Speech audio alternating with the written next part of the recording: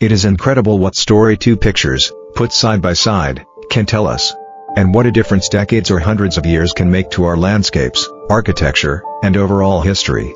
Therefore, something like rephotography has gained huge interest from people by showing contrasting images, one from the past and one from the recent times of the same place. We will never run out of sites to rephotograph, therefore, the subreddit Old Photos in Real Life will always have something new for us to explore. In this post, we have selected photos that illustrate the most visible changes. A place that was just a plain field has more recently been inhabited by fish. Some places that were full of life are now abandoned and overgrown, or vice versa.